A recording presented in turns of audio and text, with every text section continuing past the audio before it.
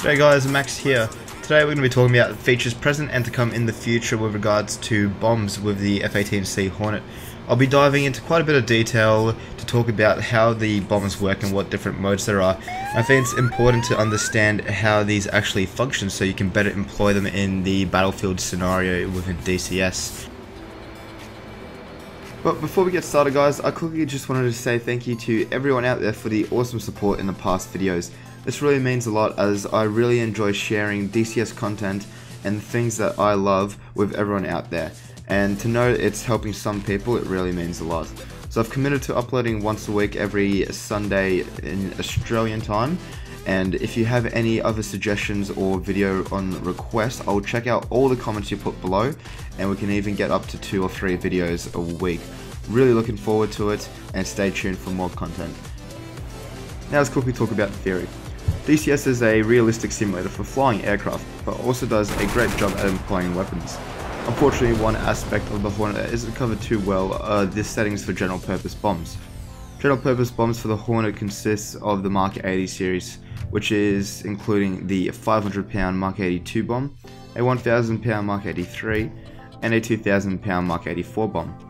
It's important to know that these weights are of the entire bomb and the actual explosive content for each one is approximately 50%.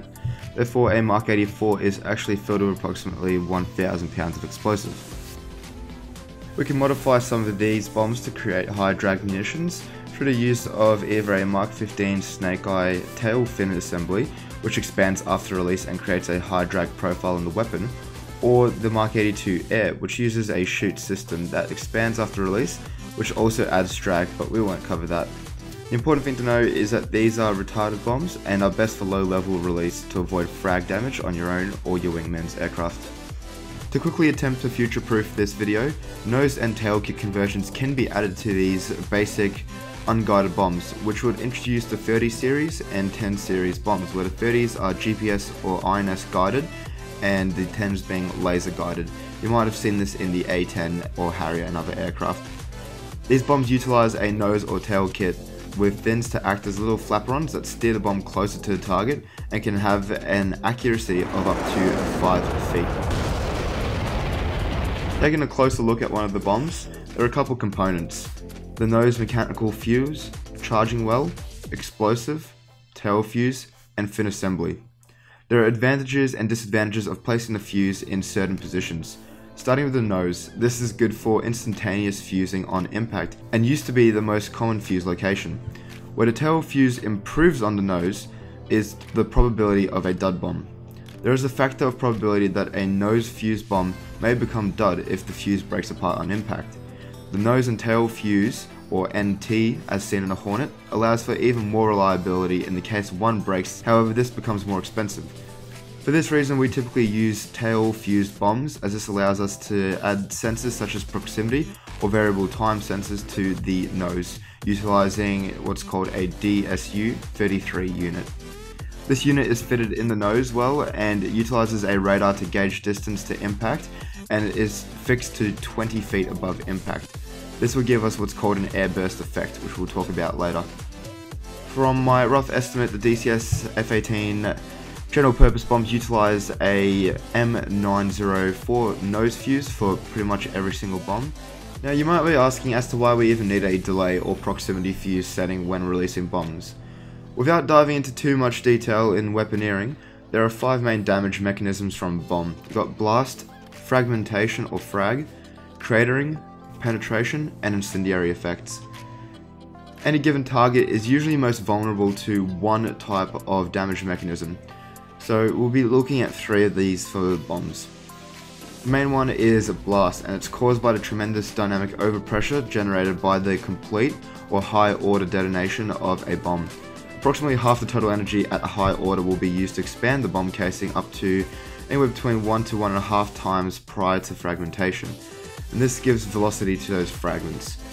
The remainder of energy is then expended into compression of air and is responsible for the blast or shockwave effect that is mostly associated with bombs. An instantaneous fuse will produce the largest surface burst. However, if targeting buildings, a delayed fuse will confine the blast within the target building or bunker structure and will affect maximum damage, collapsing walls and roofs. The second one is fragmentation, known as frag, is the breakup of a weapon casing upon detonation, which is commonly heard in handheld explosives such as a frag grenade. Fragments of general purpose bombs can reach velocities up to 9,000 feet per second and becomes highly effective against soft targets such as infantry, light vehicles and radar installations, as this will basically create holes through all of those targets and make them inoperable. By utilizing a proximity fuse or even an instantaneous fuse, the effects of frag will be increased and has a far more significant range than the actual blast of the explosion, which is why you always see that break X on the HUD when trying to release bombs low level.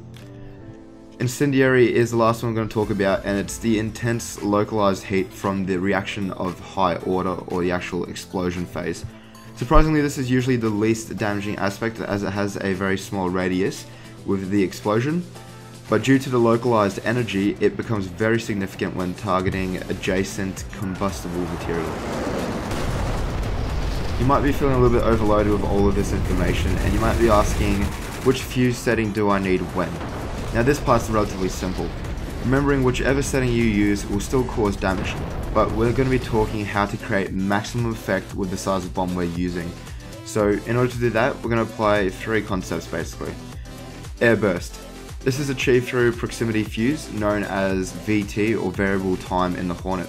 This causes greatest damage on soft targets as it allows for greatest amount of frag damage.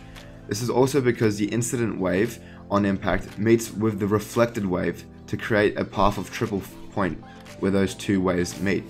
This spreads more frag faster and further through the air. We use this method against infantry, whether on surface or in foxholes, light vehicles or radar installations. The second concept is surface blast, achieved through instantaneous fuse, and is best used against unitary targets such as a tank, artillery and air defense units. And the last one is cratering, or known as delayed fuse in the Hornet. This method is your go-to for buildings, structures, roads, and especially airfields. The bomb will penetrate almost all surfaces due to the mass and velocity on impact and will bury itself into runways. After the set delay on the fuse, high order occurs, localizing the blast within the structure of the building, or if impacting the ground will shock and create a deep crater. This makes it hard to repair in the case of runways, and buildings are far more vulnerable to explosions and blasts from within, thus always leading to pretty much a collapse of that building. Okay, with all the theory out of the way, let's go ahead and jump into the airplane and talk about these from the piloting perspective. Go ahead and set one of your DDIs to the stores page and we can begin setting up our weapons. We can see we've got 82s and 83s, and if you remember, the 82 is our 500 pound bomb and the 83 is our 1000 pound. On the left side we've got all of our settings for our weapon particularly, and a key thing to remember here is some of the settings are actually set up prior to the flight by the weaponeers or your armament engineers, and some of them can actually be modified, such as the electric fuse. For mode, this is how the bomb is actually going to be released. There are other great videos on YouTube about how to actually do this. For now we're going to be using CCIP, which gives us a calculated impact point. MFUZ stands for mechanical fuse, which is either the off, nose, tail or nose and tail. Now this is one of those settings that is done by the engineers prior to flight, and it will be confirmed by your mission briefing. We know so far in DCS we only have nose fuses, so we'll go ahead and select that. EFUZ stands for your electronic fuse, and in here we have modes such as our variable time, instant, delay 1 and delay 2. The variable time is usually set by whatever unit is at the front of the weapon, such as the DSU-33, which has that 20 feet indication for fusing. Instant will be, or instantaneous mode will be fusing on impact. Delay 1 will be setting the delay set on the actual fuse unit as number 1, and delay 2 will use number 2. So these are all predetermined before flight and will also be within the mission briefing. At the moment we still can't change any of those, so we can go ahead and keep it on instant. Drag, this is depending on your bomb. We know 82 Bravo is our free fall bomb, so we'll go ahead and press free fall. If we had the snake eye, then we would use the RET, which stands for retarded bomb. Under program 1, we now see a complete overview of all of our settings, and this is our final chance to check this. Once we're happy with that, we can go ahead and roll in towards our target and come in for our attack.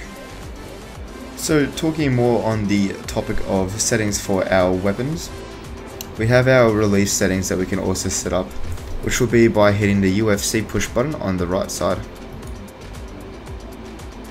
Here we get prompted with either quantity or multiple.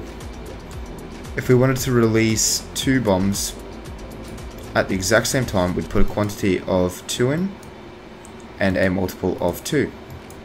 Once again, we can check this right here on our summary.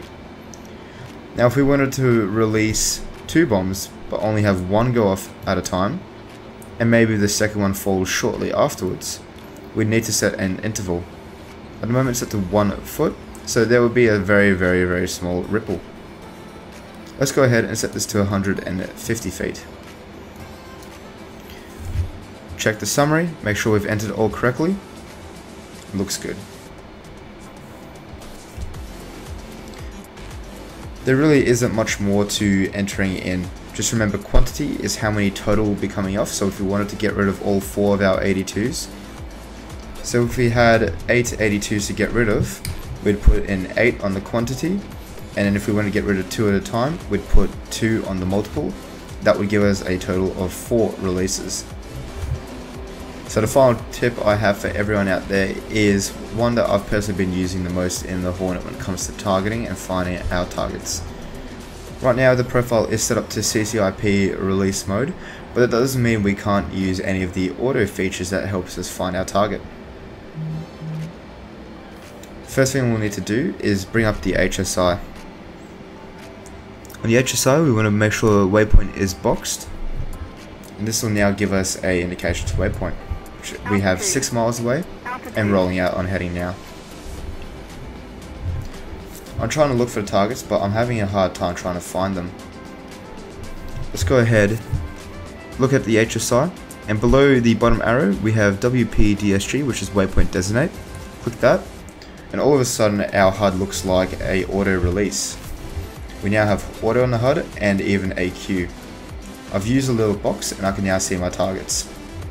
When you're ready to engage your targets in CCIP mode, use the undesignate button or the nozzle steering sensitivity button to undesignate the target and switch to CCIP mode. You can now roll in the target as per normal.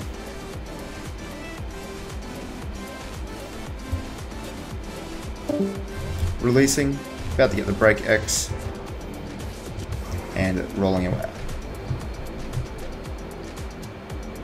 Splash.